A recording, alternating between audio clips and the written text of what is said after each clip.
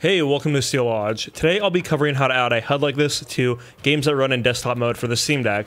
So right now I'm playing Ollie Ollie World and it's running in desktop mode. Now I normally know for the Steam Deck that if you just play in game mode, you can just go press the 3-dot button for quick access and turn on various layers of stats there for your games.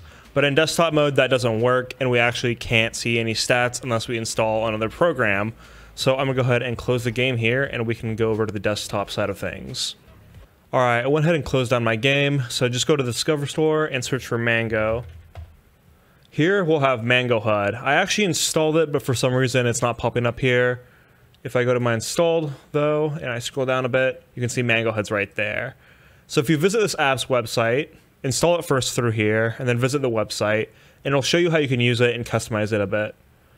So you can see the example has more stats than I had showing up, but you can build this and compile it if you want to do it your own way. There's other ways to install it, but just doing it through the Discover Store is really straightforward and easy.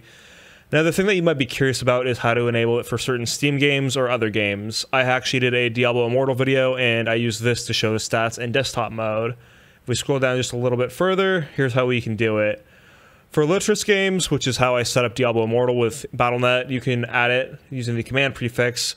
And for Steam games, it's pretty straightforward. Just use the MangoHud space command and add that in to the launch options for the games. So if I open up my library here again and go to Ollie Ollie World, go to Properties, you can see that I had the MangoHud command right here in order to get that to pop up.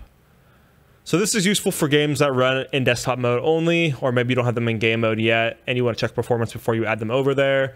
This is a pretty straightforward way to do it. And as it says here, you can configure MangoHud to add more stats to it if you want to see them. Pretty straightforward video, and that's about it for you guys today.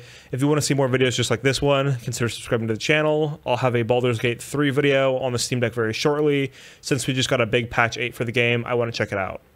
Have a good one.